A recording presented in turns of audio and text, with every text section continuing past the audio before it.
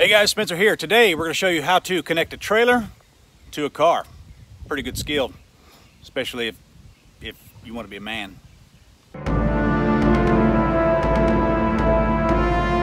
All right guys, today we're going to show you how to connect a trailer. What you have is you have a car with what's called a hitch right here, and this is what's called the ball. That's pretty simple to remember. And then you got your super manly trailer right here. Well, what you're going to do is that this is like a cup that kind of goes over that ball.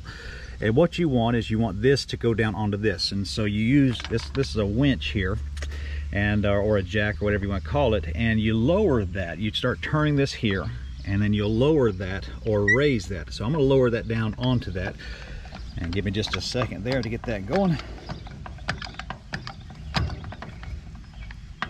All right, you see how it's covering that ball there? That's what you want. Now, this is the stand right here. You want to try to lift that up so that it's not touching anything anymore. Keep going with that for a little bit here. And you see how it raises up and it's not even touching it anymore. You want that up off the ground is what you want.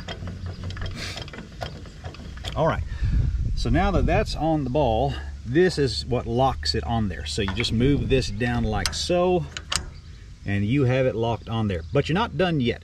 You have these chains that are hanging off the trailer here, and these chains are very important because you want them to connect them to the car. So what you do is you cross them over, cross them across the hitch like that.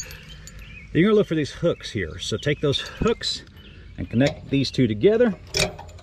And these are there for if this ever comes undone, the chains will still keep the trailer, because you don't want to lose your trailer going down the interstate, okay? So hook that other one on there to the other side, just like so. Now you're connected. Now you're not done yet. There's an electrical piece here that you need for your lights on your trailer. You got to have brake lights on all your cars and everything like that. And so this will connect your trailer to the car lights. And so what you're going to look for is something like this. And they have these in a lot of cars, but this piece will connect right there into that. Let's just do that there. And then boom, you have connected a trailer because you are an epically manly man. There you go.